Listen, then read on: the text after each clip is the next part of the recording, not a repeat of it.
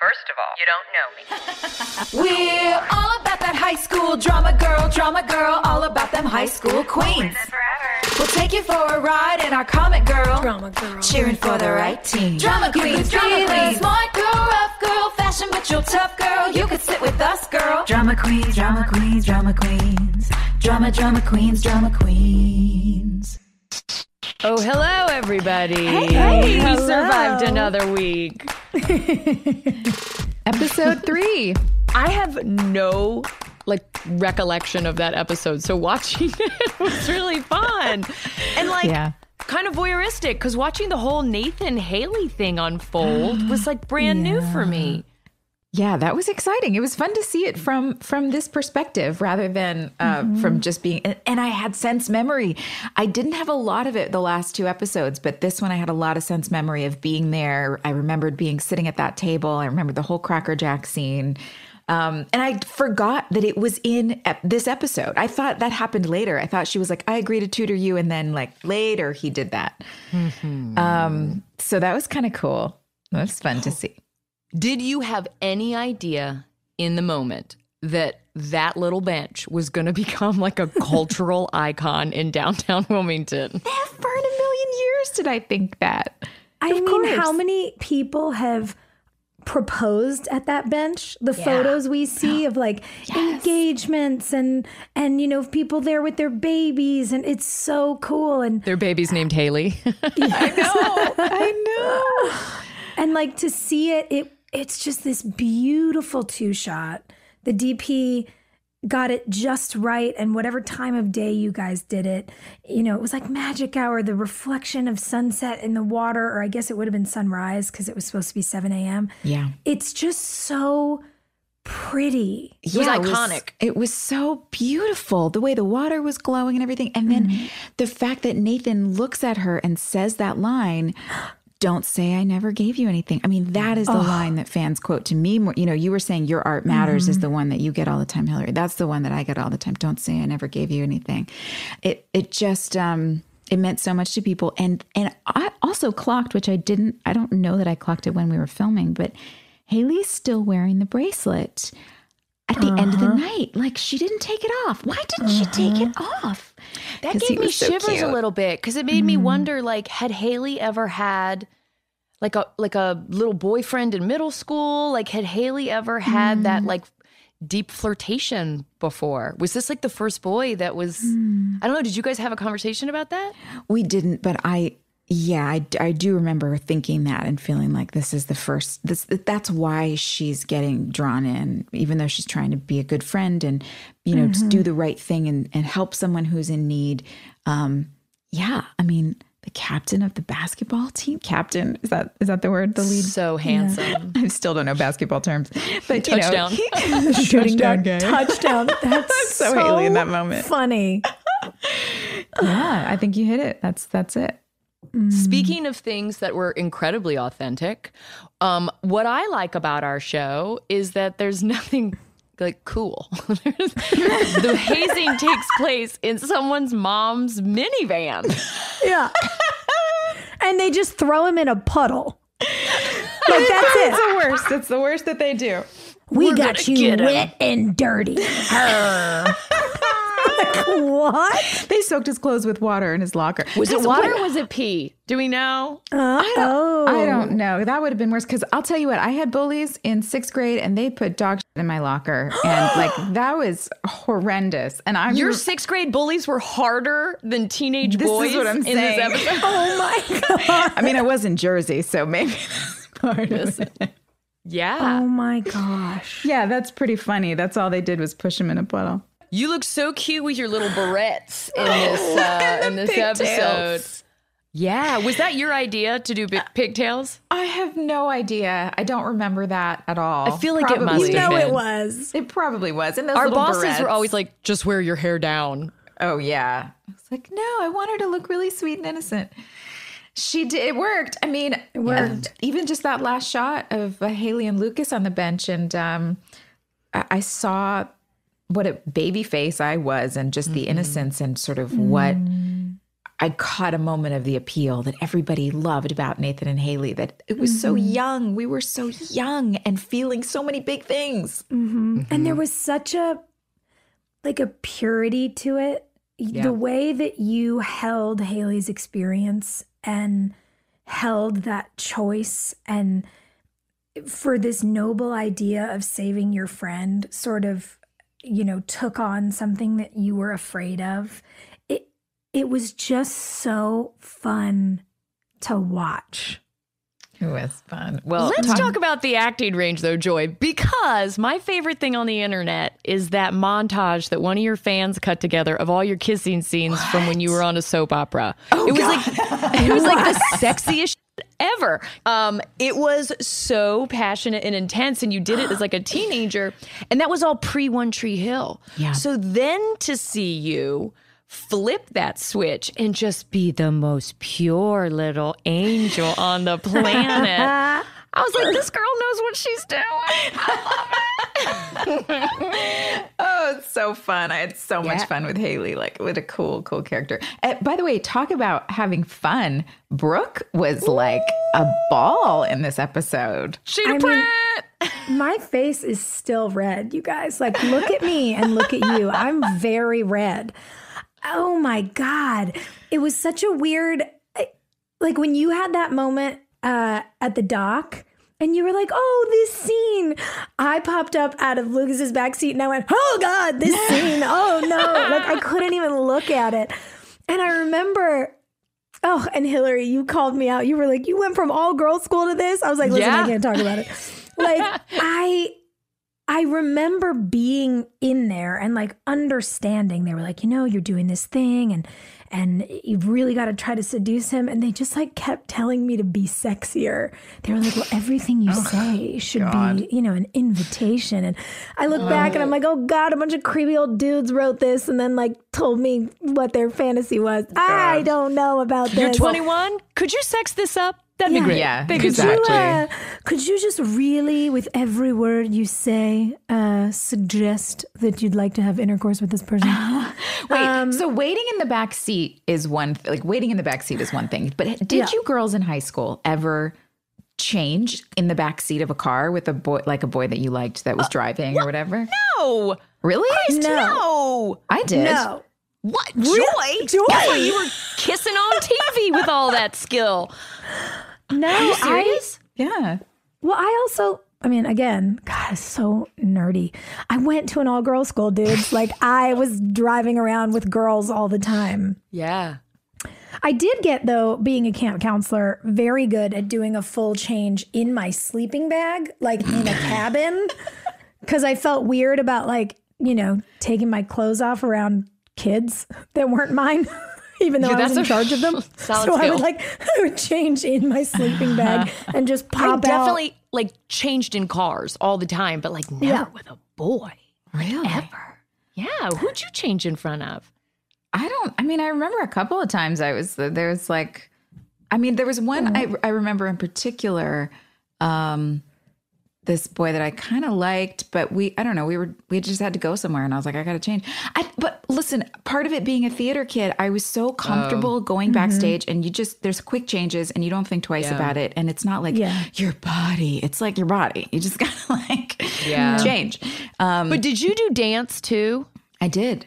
Yeah. So there's a body awareness that dancers have that clunky people like me are always kind of mystified by. Like, wow, they know what, their joints are supposed to do.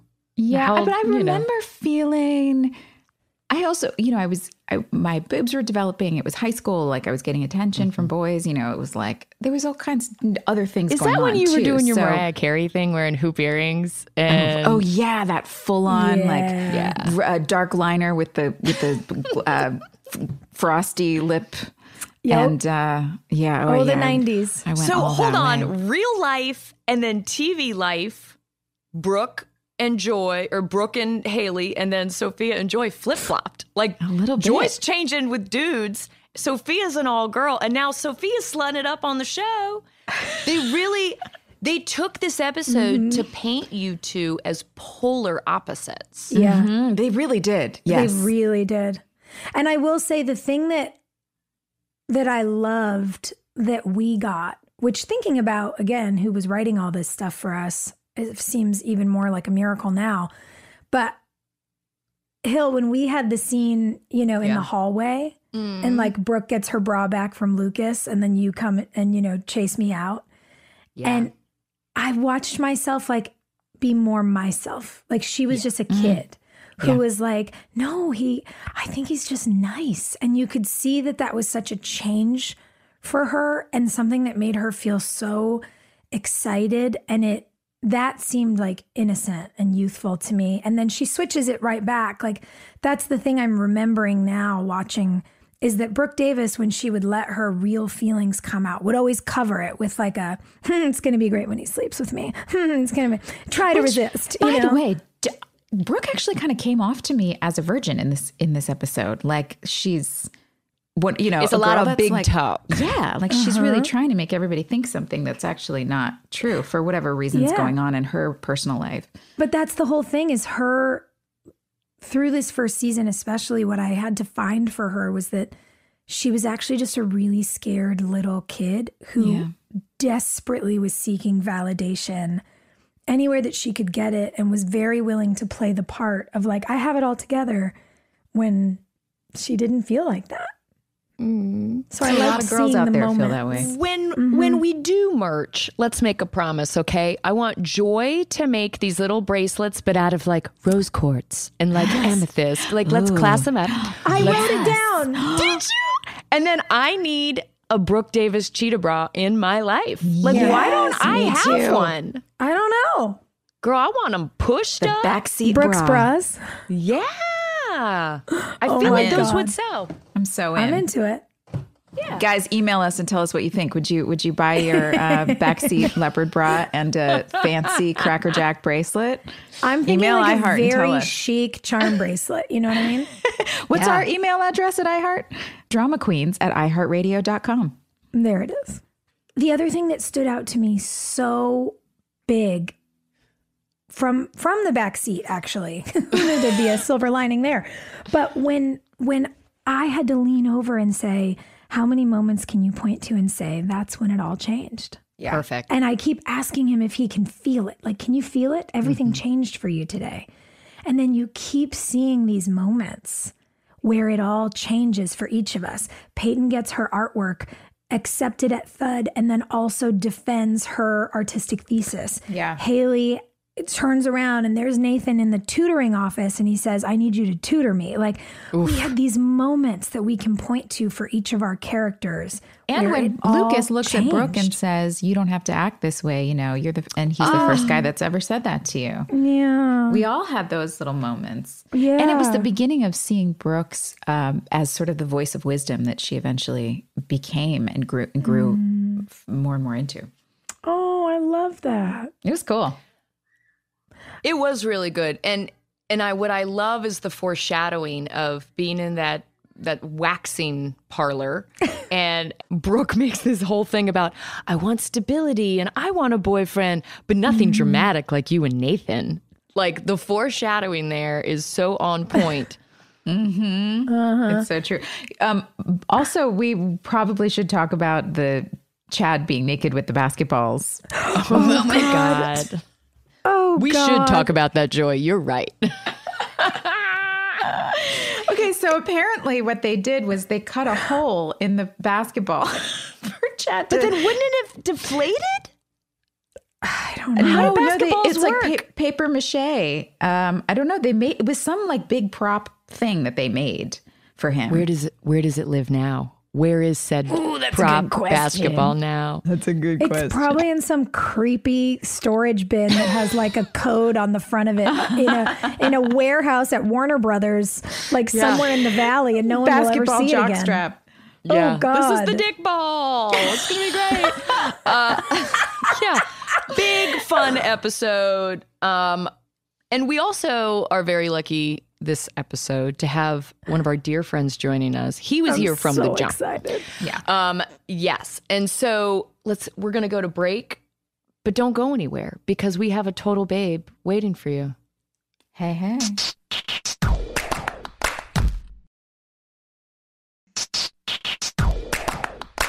ladies and gentlemen, one of our favorite co-stars there from the very beginning. You may know him as Marvin Mouth McFadden. We know him from the Torkelsons. We know him as Minkus from Boy Meets World. He's been in so many movies at this point. He does all these David Fincher movies that put him on a level that make us all jealous. For like 30 seconds. Right? Whatever, Lee. Oh, whatever. He was in Zodiac. Also, you did like October Road with Greenberg? Yeah. Oh, We had our Christmas movie, and interestingly enough, Rhoda Griffiths, who played my mother, was in the episode. Was just in this episode. Was in the episode that I wasn't, by the way. I was like, I had my notebook out and I was like, where? Oh, no, I'm not in this episode. Lee, we love you. Lee Norris, ladies and gentlemen. hi. It's so good to see you. It's been the last time the four of us were together, I don't even remember. It's insane, but So long. I know. Was it a convention? Probably. Maybe, but I feel like Soph and Hill, you were there, but I don't know if Joy made it. And like, Joy, I think the last time I saw you was when we did like James and Steve Coletti's like. Yeah, that's right. Although we did talk recently when you bought Girl Scout cookies for my daughters. Oh my Thank God. you. Those Girl Scout cookies. You, Sophia, myself, and Brian Greenberg all got very giggly at a bar at a hotel in Wilmington the last time we did a convention together there. Yes, we did. Remember, it was going to be like, guys, we're just going to meet for like 5 minutes. And by 2 o'clock in the morning, we had the bartender ordering us pizza. Yes. We're like, please, can you feed us? We really need some like, carbs. Please. Oh, Lee, are you in North Carolina right now? Yeah, I'm in North Carolina. And so weird. I was actually just in Wilmington. We went down to Wrightsville Beach like 2 weeks ago. Just for a beach vacation. And it was so trippy to be there. It coincided with the release of your first episode. So of course I'm like listening in the car as I'm driving to Wilmington and literally was like, seeing all the places and like being at Tower 7 and just feeling like really connected to it in a different way. So Lee, how did you get the job of Mouth? Like, how did that come together for you? Yeah, this first season was so crazy for me because, or in the pilot, I was in school at Wake Forest, which is in Winston-Salem, North Carolina, for anybody that doesn't know, which is like 3.5 hours from Wilmington where we shot. And, I had done those shows as a kid and I sort of kept an agent around. But by the time I got to college, I'd seen kids like come into Boy Meets World, forget a line and get fired. And I was like, oh, wow, this is like a business. This isn't just, fun saying lines or whatever. So I, at that point, was like, well, maybe I'll go to law school. Like when I was at Wake, I thought that's what I was going to do. I was like, it's kind of like being an actor, right? You're a lawyer. You get up and you wax poetic and exactly. I'm gonna present tell the story. facts and convince everyone. So that's what thought I was going to do. And then the audition for Ravens, One Tree Hill, got sent to my agent. I knew it was shooting in Wilmington. My agent was like, just go to Wilmington and audition. All my friends were going on spring break. They were like going to Cancun, getting wasted. And I was like, well, I'm going to Wilmington to audition for this show. I'll never hear from it, whatever. And then, I did it. And they brought me back in to, I guess, do like a chemistry read with Colin Fickus. So that was my chemistry. It was like testing, Jimmy and Mouth together. And Colin is someone that I knew. We grew up like auditioning in North Carolina together for stuff. So that's how it came about. And I have to give a lot of credit to Wake Forest. They were really cool to let me do the pilot and then to do the first season.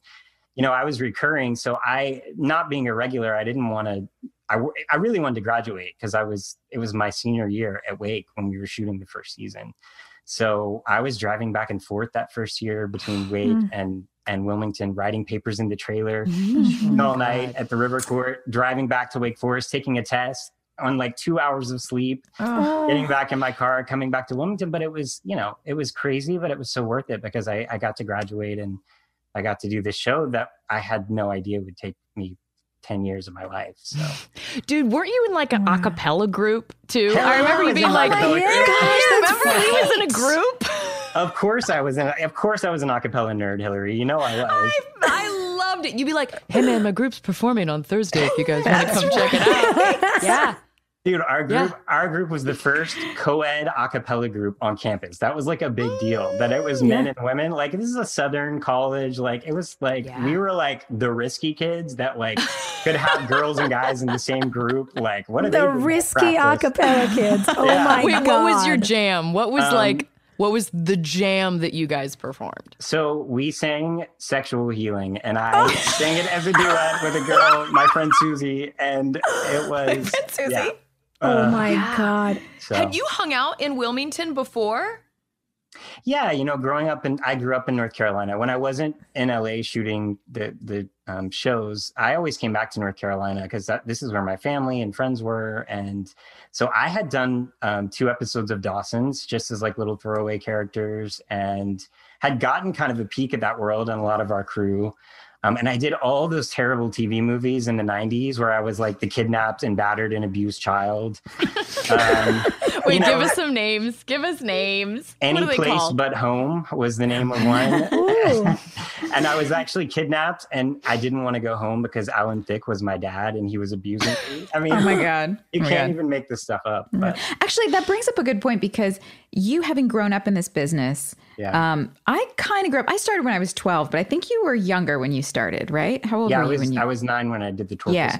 So you really grew up in this biz. I mean, what was that like from your perspective, coming into Wilmington and seeing a bunch of us who were like, some people who were super novice at, 17, 18.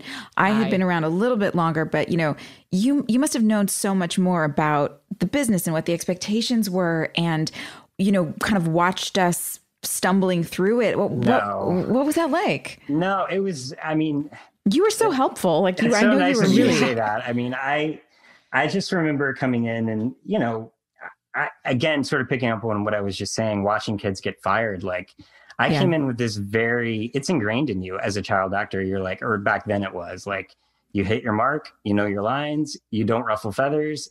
I just wanted to work and be there. And so I just tried to, I was always the first one in the van to go to set. Like, I didn't want to give them any reason. Yeah. Because I loved doing the show and I loved you guys. And I wanted to, the mouth was just literally a sideline character. Just had, nothing to do with the start. So I had no idea whether they would keep writing for me or not. In fact, Sophia, I remember one night we were in like iHeart New York Pizza after, do you remember that place? Oh my God. Yes. Downtown, we'd had some drinks or whatever. And I just was convinced that they weren't bringing me back. And I was like, guys, it's been nice knowing you. I really enjoyed getting to meet you all. Like, I'm not going to see you. And you, Sophie, you're like, shut up. We're going to make them bring you back. And I was like, I have no idea. I just didn't. I was like, you are not leaving. That's right. I will not allow it. But no, it was just coming in. It was a totally different world than doing something like Boy Meets World, which was a sitcom and was so contained.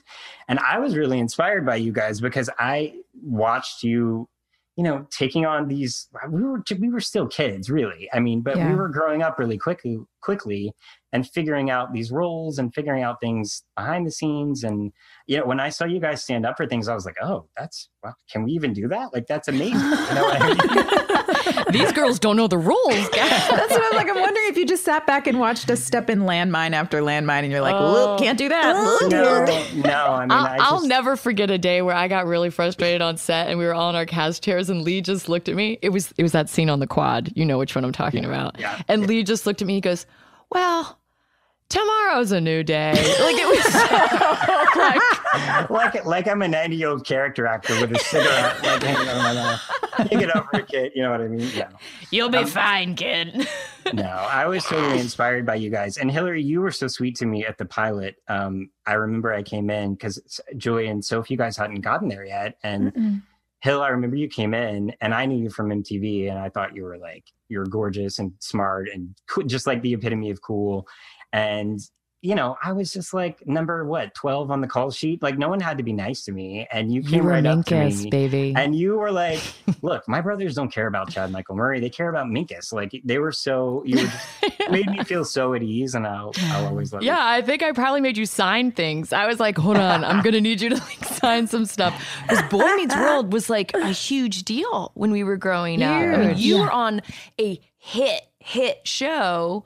And like us doing the pilot of One Tree Hill, no one ever thought that would go. you know? So you were the godfather, you know, that had actually done it.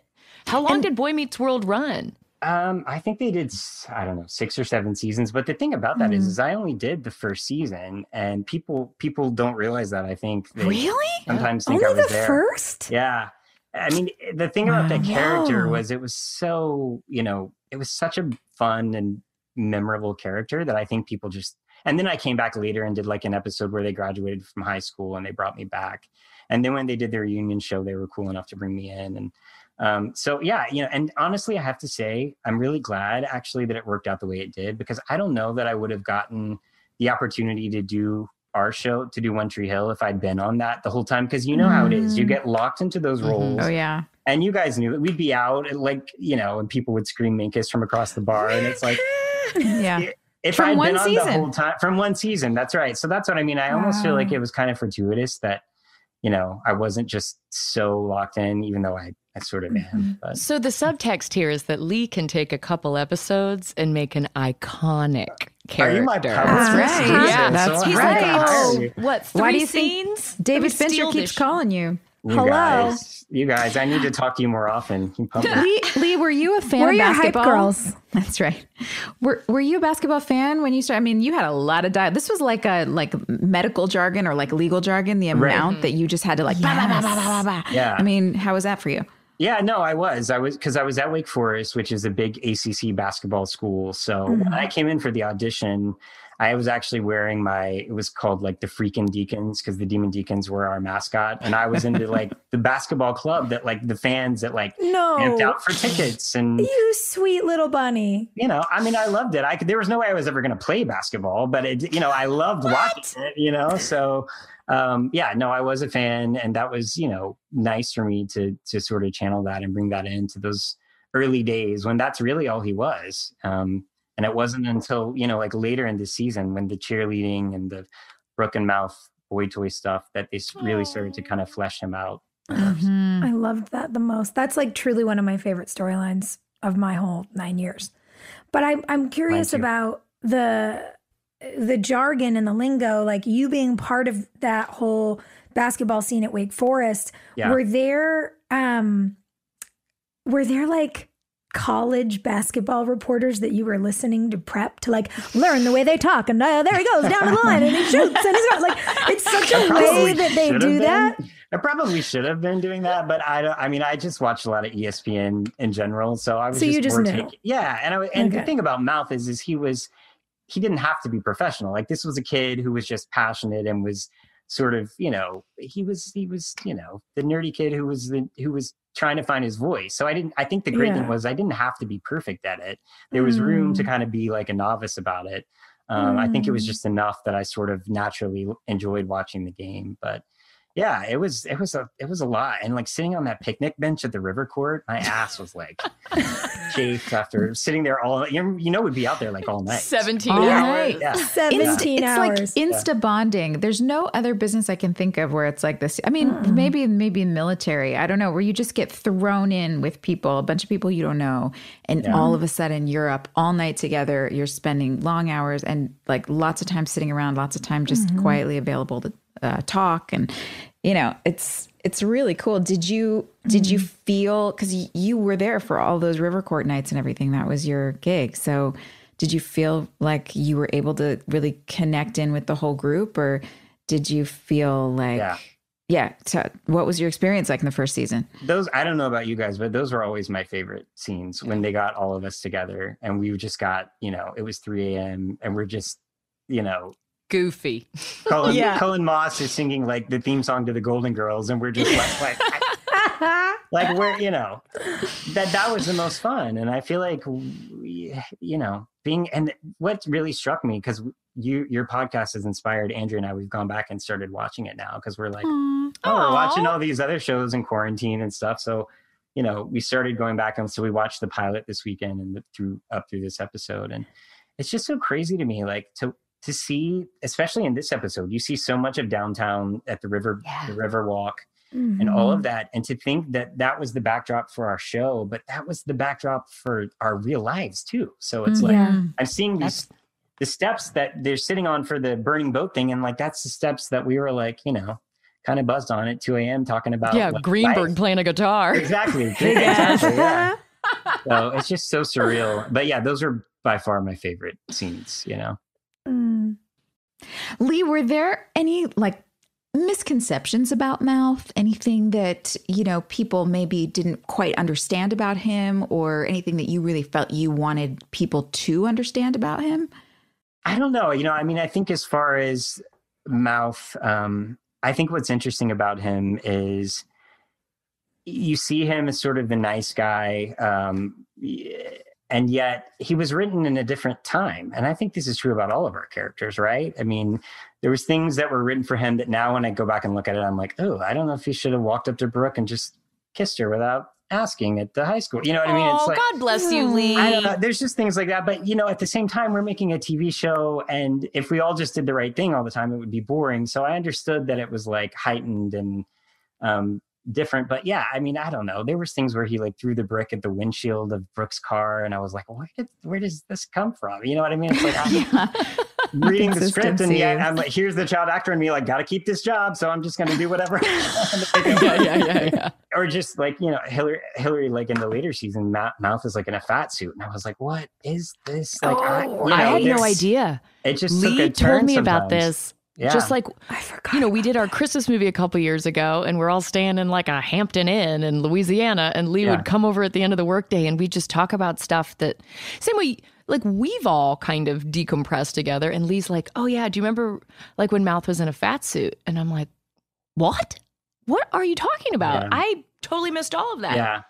So these aren't so much misconceptions. It's just, I think that he can be viewed through a different lens now. And my hope is that I always, no matter what was written, I always wanted people to see his real heart, that he wanted to be a loyal and good friend. Whether he always did the right thing is definitely up for debate. But I hope that, because it was important for me to be on the show. I mean, there was pushback when they went to make me a regular. The network was like, well, he doesn't look like a model. And I was like, come on, guys. Like, you know, how many Janes and Chads do you need? Like, I thought what was cool about our show was that it was a little more grounded, and it was nice to see a human face looking back. And so I've always, of course, been protective of him because I spent so long playing him. But, you know, I understand that there are people that can feel differently about him. So did the writers ever, like, did you have input with the writers when at some point as you stayed longer and got more comfortable, like just being there and being a part and really became a part of the show?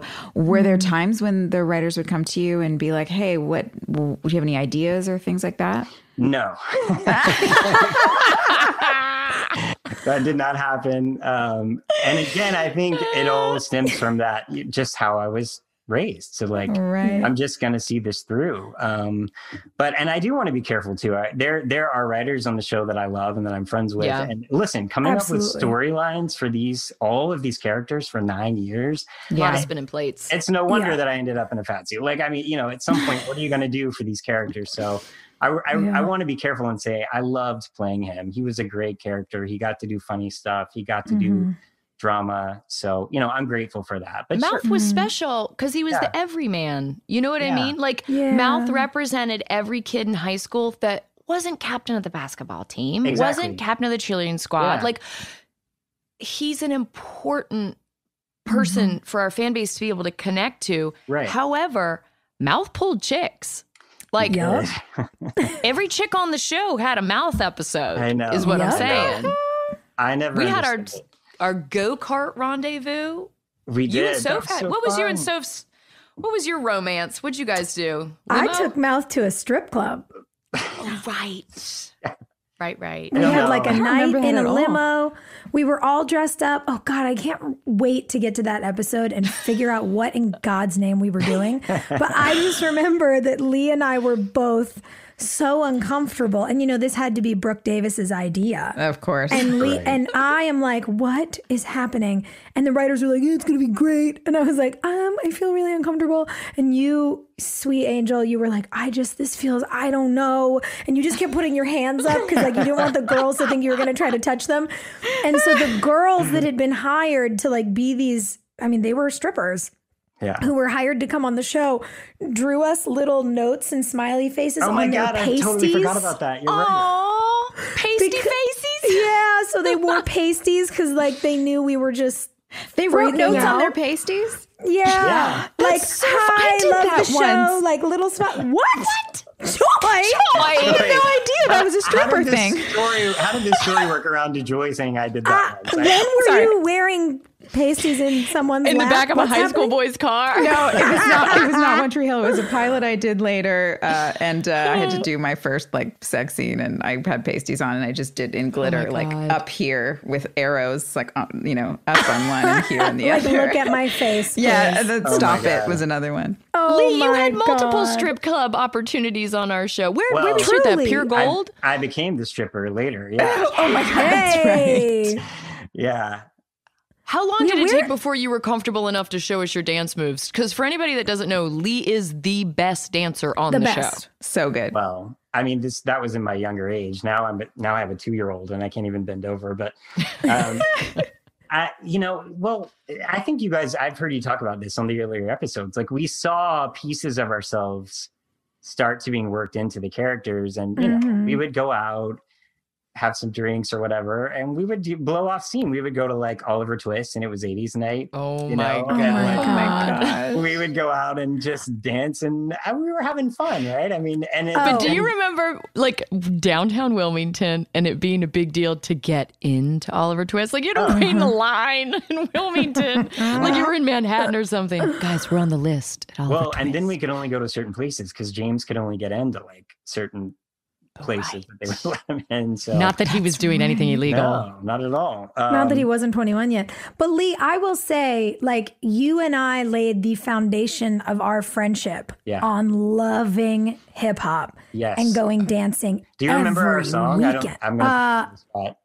Of course I do. We loved the Yin which Yang one Twins. is it? We loved the Yin Yang Twins. Oh my God. I remember that. That is our song. We would be like, we would be like across the like bar or whatever. If this song would come on, it was like, this. It was like the Red Sea would part because Lee and I would be screaming, running toward each other like some weird drunken version of like a slow-mo love moment in like an 80s movie. And we'd just hit the middle of the floor and like we'd get the whole bar dancing. Yeah. And this didn't happen once. It happened all the time. Like all the time. That's how we became friends with Jane Beck, because she heard we would like go out dancing. So she started coming with us, and then Jane would do push-ups on the edge of the pool tables. That's right. Up at Steph's bar, the one upstairs, Odessa. That's right. Odessa, the pool Oh my tables. God, yes. Right. And we were all like, Jane's the coolest person we've ever met. The coolest. And for everyone listening at home, Jane Beck is, one of our very best friends from the show, worked in our wardrobe department for years, is like a brilliant, badass, creative woman who also is the strongest person I've ever met and can do push-ups in a handstand. Yeah. And I have to say too, guys who are listening, don't be afraid. Don't be afraid to get on the dance floor. This is how I met my wife. Like, this is how You can always get the ladies with dancing. There's tons of guys standing on the side, and they're not gonna get in there. So go out, do it, have fun, and you never know what's gonna take you. But yeah, then of course it showed up in the script. 3 episodes later, where Mouth's like spying on cheerleaders and learns the cheerleading routine. And, Oh my God, it's so precious. Yeah. What was your favorite episode, Lee? Oh my God. I had different ones for different reasons. I mean, I think 316, the school shooting, is like obviously important for a lot of reasons, not just the obvious ones about the subject matter, but also like the whole, we didn't know if the show was going to make it, because that's when the networks were combining, and I think we all felt like sort of spurred to try to do something to prove like we're worthy to like continue on or whatever. So that one's special. And then I love the very last episode where Mouth gets to give his speech about what you do matters and how you do it matters. And they set up a scholarship fund based on Jimmy and all that. So there's pieces of different ones, and then all the times we went on trips, it was just so fun whenever it was like sleepaway camps, Trips were fun. They were Lee's a interesting. good traveling buddy. Let's just put it that way. Lee's also the guy that you want in your corner. We're going to get into a little segment in 1 second. But before we do that, I need everyone to know, if you're ever at a wedding and you need to sit next to someone that will get you in trouble, it is Lee Norris. We went to Tyler Hilton's wedding together. Oh my God. And they sat us at the actor table at the reception. And an actor who will remain nameless, who was much more famous than we are. We'll tell you after. We tried to include them in our conversation because, right, like we're all like small town Southern kids, like, hey man, let's be friends. You know, that's, you engage when you meet strangers. Was this person by themselves at the wedding? No, they were with their girlfriend. Oh, okay. But Lee and I try to get this person to like engage, and we're like, mistake. Terrible idea, right? And so we're like, hey, what's up? And they just stood up and walked away, just like left. And so as the night progresses and Lee and I are on the dance floor and drinking drinks and having a great night, the whole rest of the night will have to be this. Lee would yell out, you to this guy across the wedding. And I was just like, it's such a strong move to know who your circle of friends are and to be like, we're going to roll deep tonight, friends. And I don't care that it's someone's nuptials. We're going for it. Oh my God. Oh my God. Lee's the best date. You're just a good date. So phenomenal. Lee, Stories. even We your got wedding. stories, guys. Your wedding was the best. Like, I have seen photos from your wedding where I'm just like, who is that person I was dancing with? And then like, we were all just raging. It was like a sea of bodies. So fun. It was like a music festival, but it was also like a very beautiful, gorgeous, like North Carolina on the water event. But like, we just can't help ourselves. We turn it into a rager if we're all in the same room. Yin Yang Twin. What do you want from me? No, the wedding planner was like, do you want a band or a DJ? That's like the big question when you're having a wedding, right? And I was like, looking around Wilmington, I'm like, I don't know if there's any bands that are going to be able to pull off Yin Yang Twin. So how about a DJ? So, they brought in a DJ and we just, lost our minds. I loved it. When that song turned, Andrea is so sweet. Y'all, Andrea is Lee's wife. And our song came on and she just literally handed you to me. And I was like, thank you. Thank you, sister friend. This is our moment. She loves you. Yeah. I know Andrea loves me because of that moment. God, and I mean, all the years of our friendship, obviously. Yeah. But Lee Norris, the moment I realized you really loved me and that we were like really in it and we'd become best friends was when might have been 3 years into our friendship. Yeah. You finally admitted to me that you do not ever allow anyone to eat off your plate. Ever. Really? And I have eaten off of your plate since so many times. Second night we had dinner together. I just was like, oh, that looks delicious. I'm going to try that. And Lee, I didn't know, was like, oh my God. And he would eat around the bites I had taken for months, but didn't have the heart to like break my little Italian like family style spirit.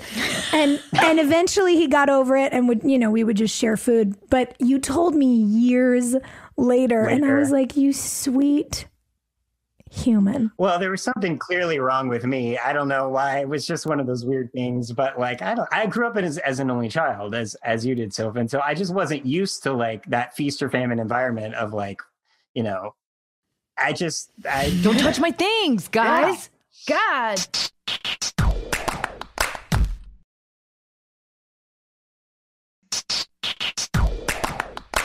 We do a segment here called Deep Thoughts with the Drama Queens, Lee. This is what we're going to do with all our guests. Joy, why don't you hit them with some deep thoughts? All right. So, Lee, I'd like to hear what your favorite and least favorite storyline with your character was. Oh, my God. That you remember. I know we were saying, it's hard to remember all of them because it's a lot of episodes and a lot of in and out. So, I mean, but that just you whatever recall. comes to mind. Yeah.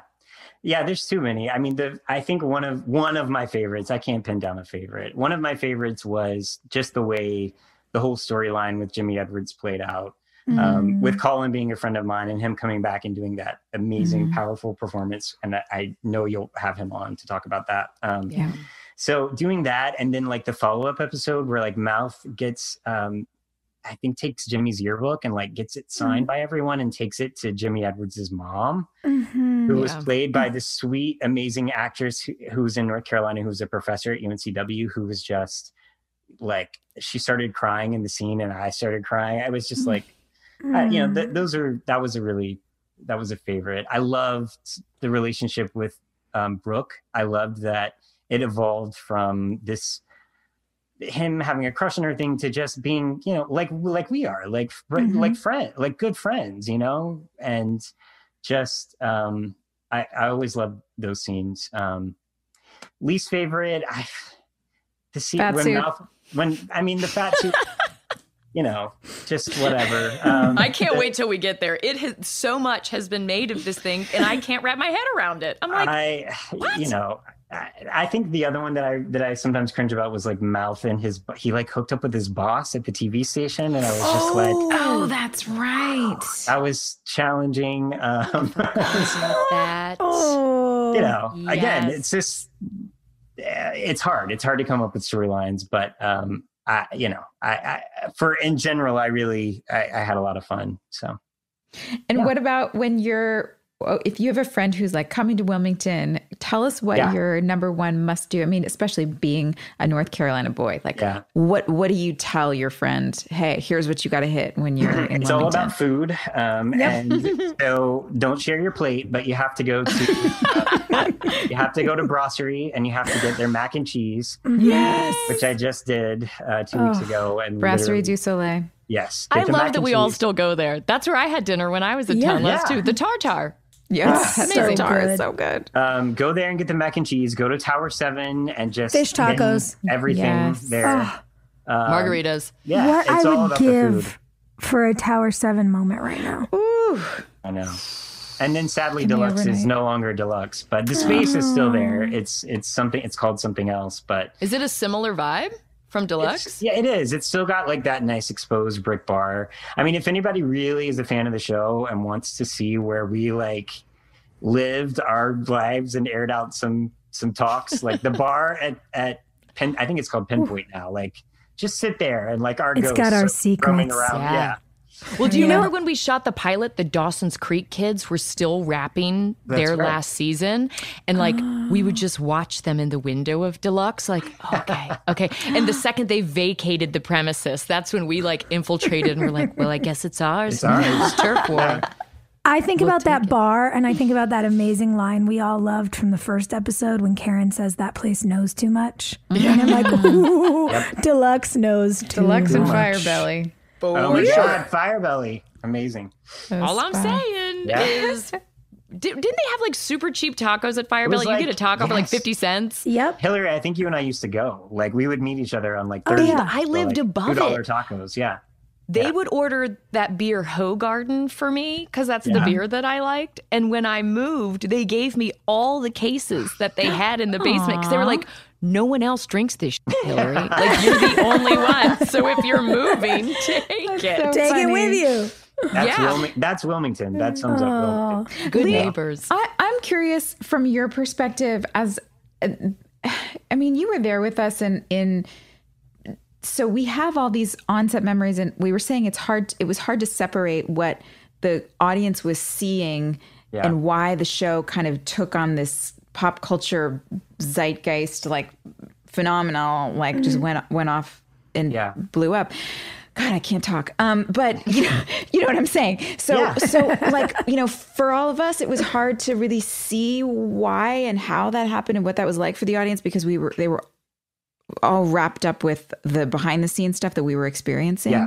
But because you were in and out a little bit more, can you explain a little bit about why do you think the show just took off the way that it did and stuck? Yeah, that's a great question. I think particularly being at Wake Forest as a senior in college while the first season started airing, like when the pilot aired, I was at Wake and my friends like threw a premiere party in the auditorium, in the like communications auditorium, and like my friend made cookies, and we were in the seats like watching it, and I was like telling them all, I was like, because the OC had just come out, and we were like, there was all this fanfare, and I was like, well, it's kind of like the OC, but better, hopefully, and like it's a little more like North Carolina. And, I was just trying to explain it. Less sexy. I think it was an interesting perspective to be able to see like real kids like watching it and reacting to it. And I think it's a lot of what you guys have touched on. I think just to be perfectly honest, I think you three are a huge reason of why the vulnerability and the things that you guys tapped into as actresses, it just felt a little more real and grounded, I think, than some of the other stuff that was out there. And I love that we started with that small town feel, and that it wasn't all like, kids, just rich kids, like that there was that sort of soul to it. I think that's what drew, all of us to it as actors even.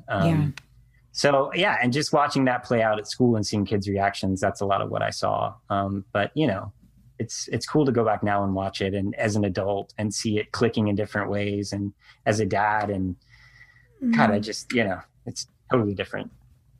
Yeah, now that you're a dad, like, Lee, you've done a little bit of everything. You've done a ton of TV, you've done a ton of movies. Like in this chapter, what would you want to do next? Me, I want like a cushy Disney Channel job where I just play a mom that comes in and like wags my finger, and then I go home, What's your dream gig at this point in your career? I don't know. I mean, I feel so lucky. Like, I feel really fulfilled in a lot of ways. I mean, for me, any character that is like, even going off and doing the little role in Zodiac was so fun for me, because it wasn't the nice kid. It was this creepy kid who's like out with this married woman, and like he's wearing 3 layers of clothes, and like something's up with this kid. Like, just playing sort of off characters is kind of fun for me, because it's just so different than the quintessential nice guy or nerdy character. So anything that offers depth like that is fun. But, I'll still do the nice guy stuff too. And what's Greyhound about? Tell us about Greyhound. That's your next project. So Greyhound was this amazing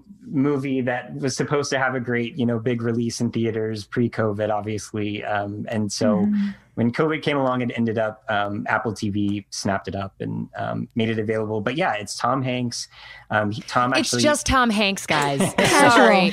Lee's off just working with Tom Hanks in the world.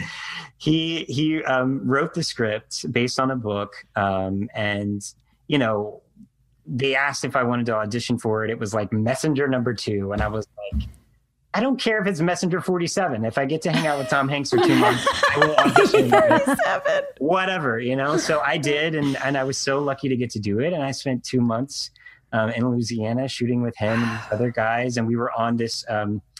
They made the fake bow of the ship, and we were on a gimbal that was controlled electronically. So they were like shifting us around and throwing water on us and wind. Wow. It was like a masterclass to just stand 5 feet from Tom Hanks and watch him day in and day out. And then, go up and have my interactions with them. And that's one of those jobs where it's like, I don't care if this movie ever does anything. I don't care what to make from it. Like, just to have that experience, like, I just feel lucky that I got to watch it and see it. But anyway, it's on Apple TV Plus now. You can stream it. If you're into World War II movies, it's really amazing to see the Navy aspects of all of it. We got to talk to some actual World War II survivors that were still alive when we were shooting. And that was like, for me, I was an English major and a history buff, and to get to talk to those guys who were on these ships and hear about their experiences was like, just the coolest thing ever. So Lee, you have to direct now. You have to direct. You have been doing this for so long, and you have such good instincts. Like, you that's just so direct cool us. Say. Yeah, let's just do, let's do another Christmas movie or a reunion or something, and I just want to hang out with you guys. Christmas in Firebelly. It'll be tacos. Christmas in Tower 7. Exactly. Lee, you're in charge. Yep, and there'll be an impromptu dance off. Oh my God. I can't wait. I actually wonder, because we had so many great artists on the show. So, you're married, so we can't get someone to come play your wedding. But if you were going to pick any of the artists who came and played at Trek to do your next birthday party, is there someone at the top of your list, or is it just the Yin Yang Twins forever?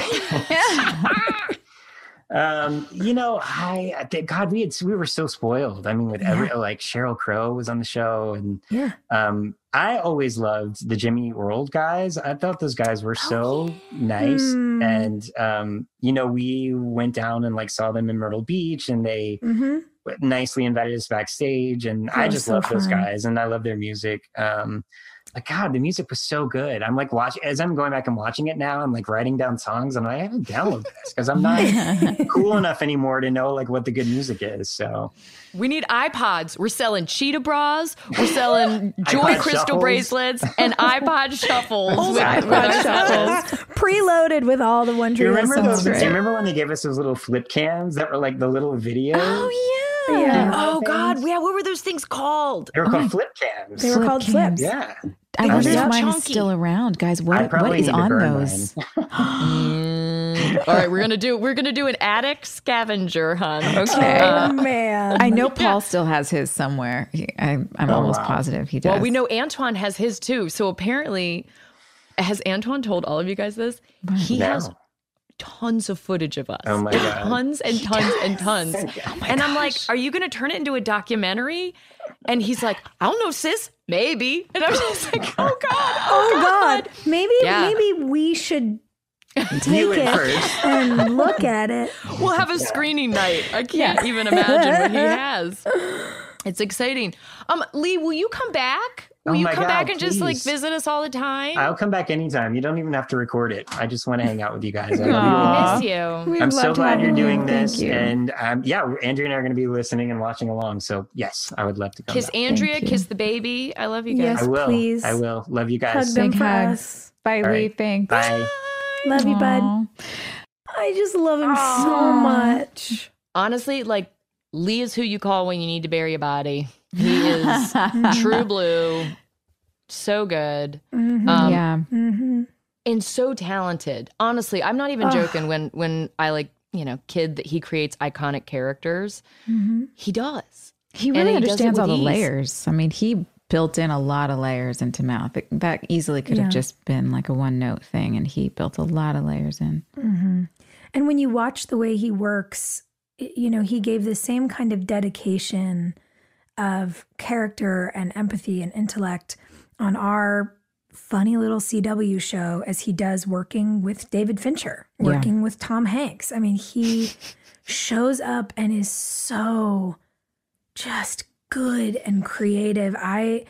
It's funny, when he talks about standing with Tom Hanks and it feeling like a masterclass. I remember I have like flashes of days on set where we'd be doing something and every once in a while I'd have a thought of like, get back in the scene, because I'd be watching Lee work. And then I'd be like, yep, I got to be Brooke Davis now. Yep. Okay, let me say my line. Like he would distract me with the ingenuity of the choices he would make. So cool. He never leaned into the Steve Urkel of it all. Do you know what I mean? Like he could have easily made Mouth a joke, and instead he made him this really like empathetic everyman that like everyone could connect to. Everybody wanted Mouth to win. They wanted Mouth to get the girl. Which girl on our show did you like him with best? Kelsey. Kelsey was, how old was Kelsey? What was her character's name? Gigi. Yeah. I think she was 19. I think she, or maybe younger. Oh, no, wait, younger. 16. No. She was like 15 I think she or lied 16. and said she was 16. Baby, I think she was like 13, 14. I think she was incredibly young. Maybe 15. Yeah. I don't know. 13, 14. Because there was also Erica, right? Erica Marsh. Oh right. Kath Bayless. Kathleen Bayless, yeah. Oh, talk about a dancer. Catherine Bayless. The sweetest. Oh my gosh. Oh so man. Yeah, man. And then Liz Arnois, Shelley, the clean teen. Oh yeah. They had their entanglement. I thought him and Gigi were so cute together. It was cute. Cassie. But I loved later when he wound up with Lisa Goldstein. Yes, that was a winning pair. Yeah. Their sweet relationship. Yeah. Frankly, I'm mad I never kissed him. I know. Me too. Come on. Damn. Hello. Never got a shot.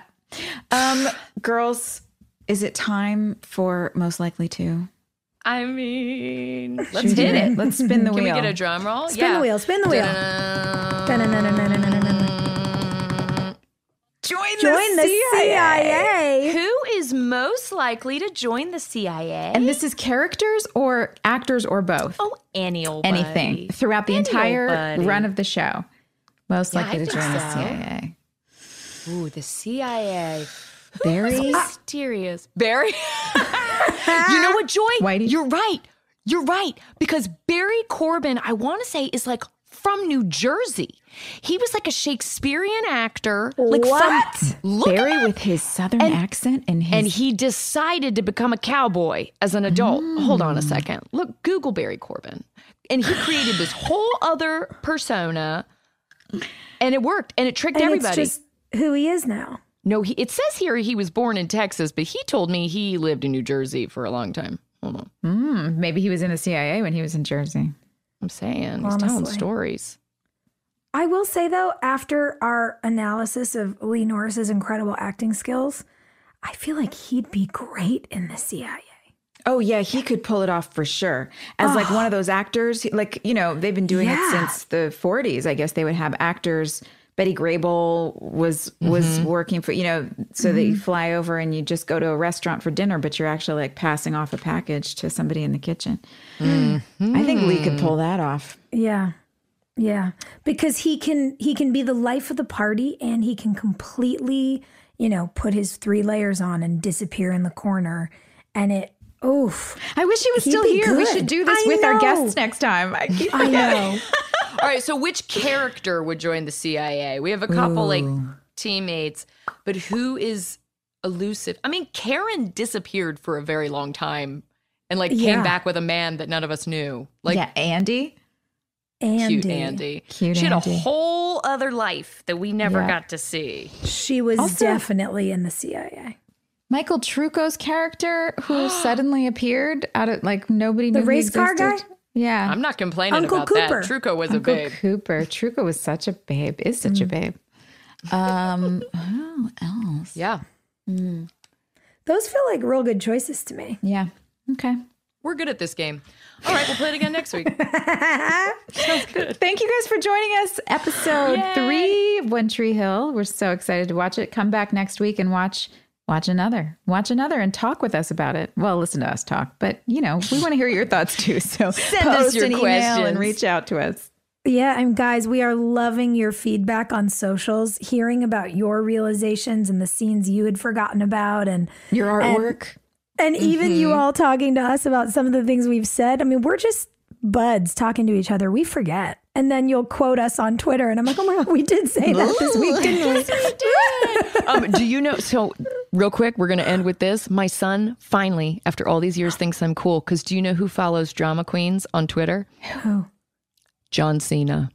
No. Stop it right now. No, he does not. So, John Cena, if you're listening, Come. hey, on the girl, show. you can hang with us, girl. John Cena, come hang on our show and tell us all about why you love it. We're all about that high school drama girl, all about them high school queens. We'll take you for a ride in our comic girl, cheering for the right team. Drama queens, drama queens.